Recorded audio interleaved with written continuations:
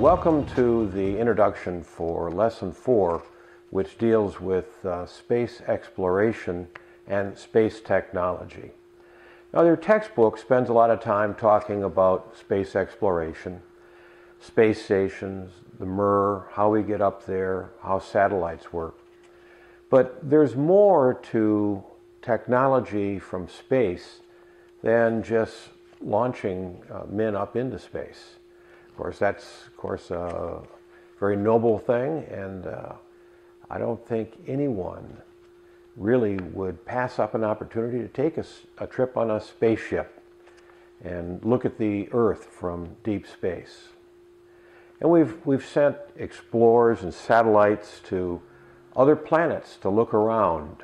We have one that we've sent to Mars. We've sent them off towards the sun, probes to the sun, to find out more about our universe and what that relationship this planet has with the rest. But there's some things about space exploration that lead to technologies that make a difference for us as people living here on this planet Earth. There's technology that our society has gained. And let me tell you about a brother-in-law of mine who's now deceased.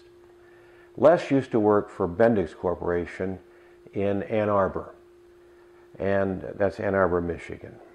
I would think everybody would know that, but just in case. And while Les worked there, I went out to visit him and have lunch one day, and he took me into the lab. He was in charge of a group that was working on a system to deploy a seismograph that the first moonwalkers were going to leave on the moon to see if there were earthquakes on the moon. And for that reason, he had a spacesuit because he had to make sure that all this could be used in a spacesuit, as the picture showed. Now, Les took me down to one of their research areas, and he showed me this little box, the size of not much bigger than a really small microwave, an area there. And he said, "You know what we're going to do with that?" He said, "We got to fit a computer in there." Everything had to be miniaturized when we sent people off into space.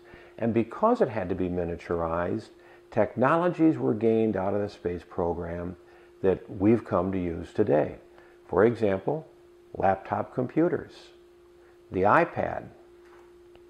These were all things that were developed because we discovered the technology to create smaller units.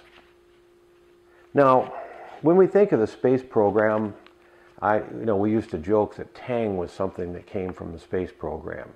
I don't even know if they make Tang anymore. They talked about Velcro coming from the space program. Velcro was, I think, invented in Germany in the 40s. It was used in the space program because they had to hold things down so they would Velcro them. And because they discovered ways to use Velcro, we now have new uses for Velcro today.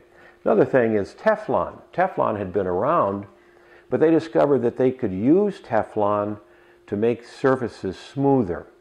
So those really weren't technologies that came from the space program, but instead were technologies that the space program gave us new ways to use. But there have been some very, very good developments of technology that are a direct result of the space program. LEDs, those little light bulbs that we have in flashlights, and now you can get them in spotlights, you can get them in car lights. The reason they use LEDs is they don't generate heat. And one of the problems they had in spaceships, they had these small areas, they could not afford to generate a lot of heat that a light bulb would use. So they came up with LEDs, and those have now been passed on to the rest of society, an invention that came from the space program. Infrared ear thermometers. Ever gone to the doctor now and they take your temperature with an infrared thermometer? It measures the heat coming off the eardrum. Those were used in the space program to measure the heat from stars that were thousands, millions of miles away. That was a technology that we've incorporated into our society. Firefighting equipment. New uniforms that firefighters can use to protect them from fires and keep them cooler in hot situations. These are the kinds of things that came from the space program, because when you're in space, it's pretty chilly, I'm told. So they had to find some way of making a spacesuit that would keep people warm when it was cold out and cooler when it was hot out. So we got those. Smoke detectors. The adjustable smoke detector. You know, you wouldn't want to be in a space capsule and have a fire. They needed very, very sensitive smoke detectors. That's what we have in our homes today. They're much better than the original smoke detectors. They can detect smoke much sooner and saves many more lives. Temper foam, you know, those Tempur-Pedic mattresses with those foams, those were developed through the space program because they needed something in those spacesuits that would be form-fitting and be tight to the men who wore them. Enriched baby food. Now, who would ever have thought that baby food would have improved by the space program? But because they're sending people into space, they can't send a large restaurant with them. They have to send food that's freeze-dried or prepared. And so they were able to use enrichments in that food so they could survive. And those enrichments have now found their way not only into baby food, but into foods and drinks for older people who need high protein. Cordless drills. The dustbuster. First dustbuster was used in space because they needed to vacuum out all those things that were floating around. And rumor has it they just couldn't find an extension cord that would reach from Earth to the space station or the space vehicle. So they had to develop batteries that would allow these things to work and that could be rechargeable. Hence, cordless vacs, cordless drills, cordless saws. All of those things that we have now that are cordless are the direct result of technology that was developed through the space program. Water purification.